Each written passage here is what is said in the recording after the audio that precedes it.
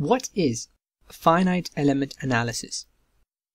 Finite element analysis is the process of breaking complex problems down into smaller chunks or finite elements so that they are easier to solve.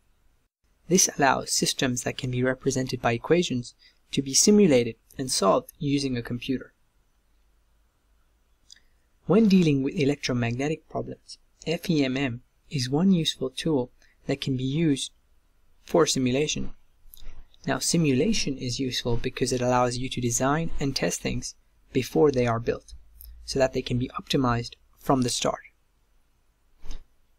Now, when we use any finite element software, there are a number of common steps that we need to take. First, we need to understand the problem we are trying to simulate and how it works. This usually happens on paper. Then we need to think about how we can use mirroring, symmetries, etc. to simplify the problem for use in the computer. This is really used to speed up things so that the computer does not take very long, which happens when you have big complex problems. After that, we need to know the type of physics and equations that relate to the problem.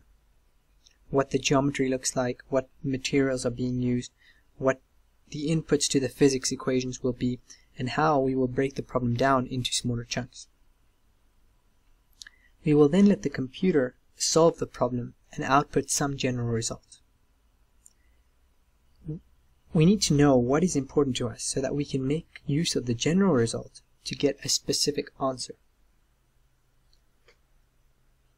So let's use an example as a way of understanding how we can use finite element software to solve real-life problems. A good example is a linear electromagnetic device. So let us first understand how the problem will work on paper.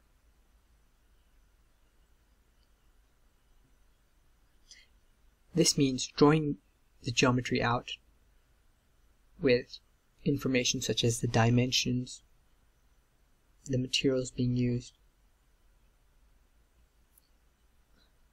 We know that this type of problem will be a magnetics problem, which is the physics that we will select. We know what the geometry looks like, and let's say the material is M50 steel. And we know the currents and the number of turns that we will use for our equations. In terms of simplification, we'll use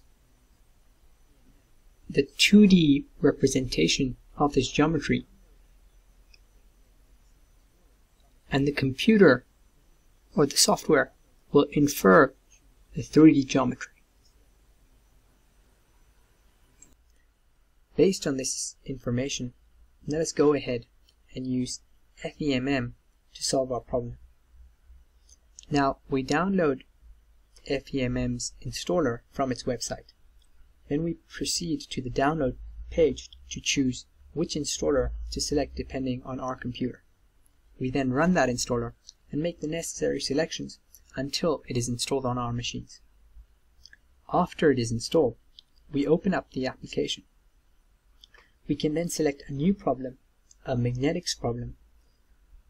This will lead us to the preprocessor page, which allows us to input all the data that we need to have selected.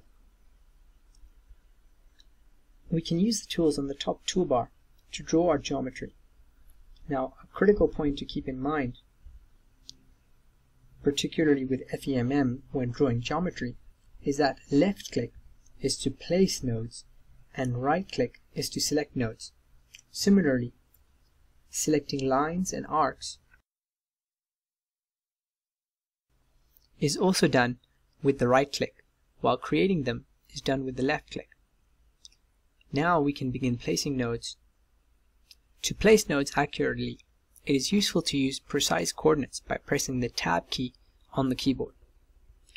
We can use the copy and cut tools to move the geometry appropriately.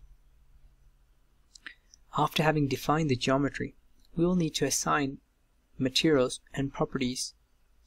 We do this by selecting block labels from the toolbar, the green circle, and placing labels in each geometrical area.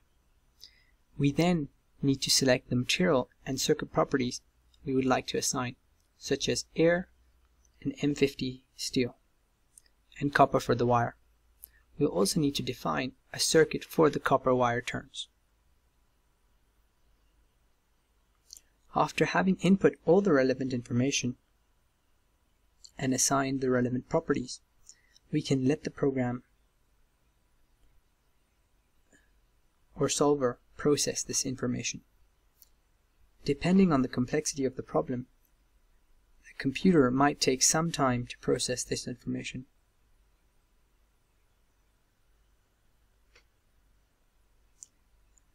Now, a mistake that is made quite often is not assigning the correct boundary conditions. So, sometimes you need to refer back to the preprocessor page and create boundaries which essentially sets the area limitation for the software to only solve the problem within that area and exclude any information outside that area. After the solver has completed its operation, we switch to the post-processor and can find the results we are interested in. So in the case of this example, let's say we are interested in the force that will be exerted on the rectangular block. After selecting the block and integrating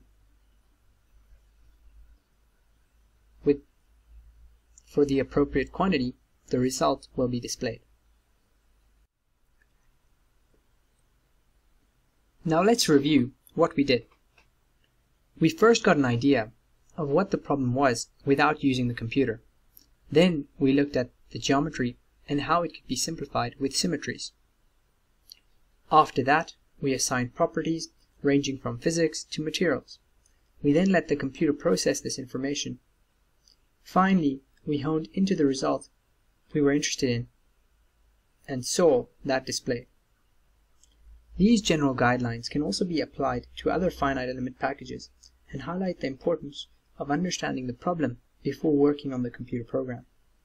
Now that you have an idea of FEMM and FEA, best of luck with your future simulations.